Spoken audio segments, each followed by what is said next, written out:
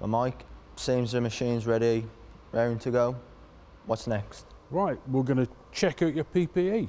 As you can see, I'm wearing my steel toe cap boots. Good. Overalls.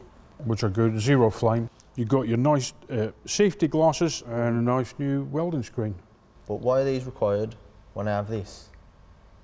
Well, good working practice would be that if you're welding, you don't need to wear them underneath the welding screen, because the welding screen being a reactor light type screen, it will go clear when you're not welding, so you can do a lot of odd jobs just wearing that. Okay. But when you take that off in your workplace, then make sure that you're wearing these all the time.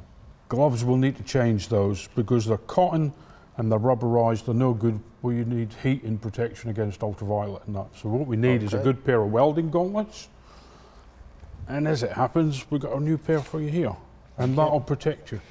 Right, we're ready to weld, Sean, but first of all, health and safety, extraction. We've got to get these harmful fumes out of the working environment. So we get that directly over, or nearly directly over the workpiece, and that'll be fine. Obviously, Sean, if you are welding at home or in your workshop or garage, make sure that the area is well ventilated.